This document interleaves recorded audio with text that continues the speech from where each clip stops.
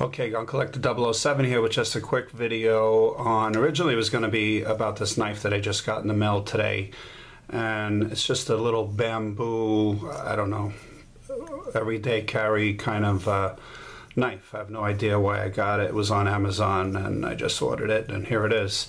And it's a cool little knife if you like, you know, this style with the bamboo and everything like that. And it is a non-lock back knife, and it got me thinking about the really crazy knife laws that still exist in New York City today.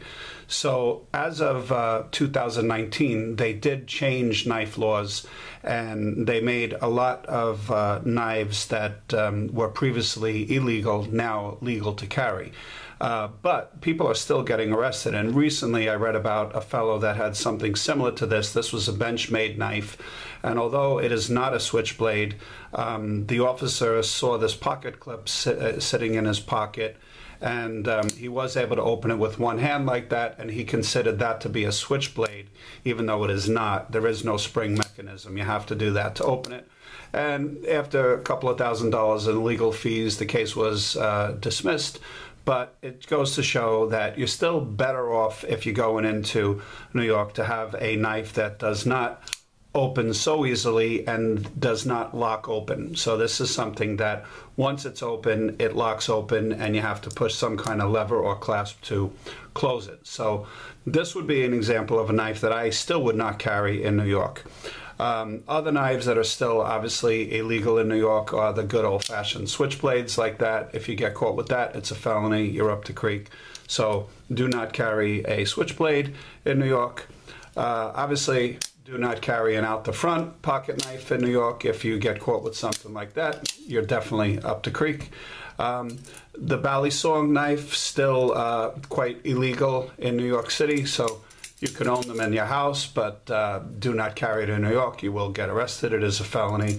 So that's something that I would not carry. Also, anything that resembles a razor. Even though this is really one of the most basic type of knives, it does look like a straight razor, and that would be illegal to carry in New York, even though it is a non-locking blade, so there's no mechanism that you have to push to do it.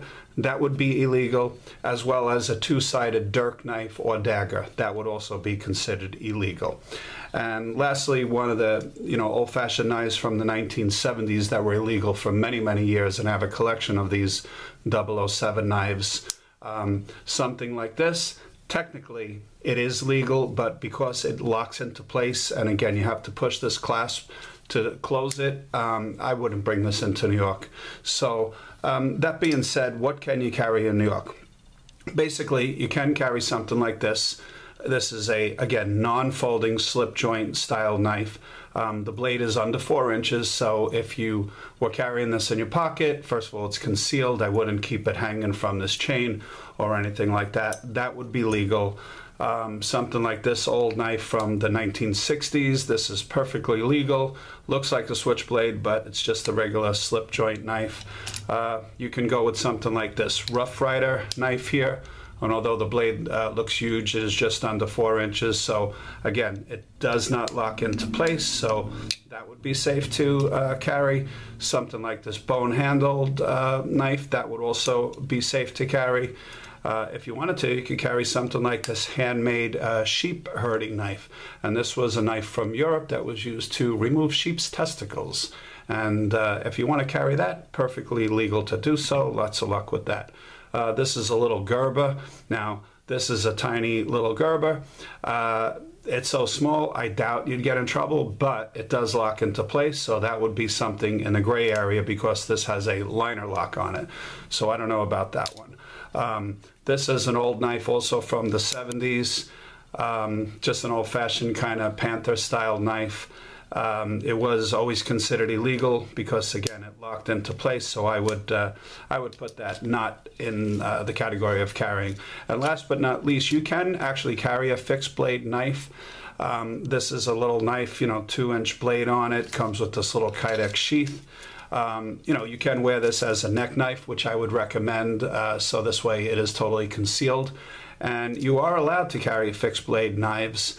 It's all basically on the intent. You know, what are you doing with the knife? If you're a construction worker, an electrician, a tradesman, and you're on your way to work and you need a knife that you might use in your everyday tasks, you know, then go ahead and, you know, carry something like that. If you want to risk carrying something like, you know, a one-handed, non-assisted blade, you know, do so at your own risk. Again, to do so, you could be looking at thousands and thousands of dollars worth of fine. So for me, when I go into New York City, I'm just going to carry something like this little cheapie that I got today. I believe this was like 10 bucks on Amazon, but it's very cool. And hopefully I don't get arrested for carrying something like that. All right, so just a little update on New York City's archaic, confusing knife laws. All right, take care, everyone.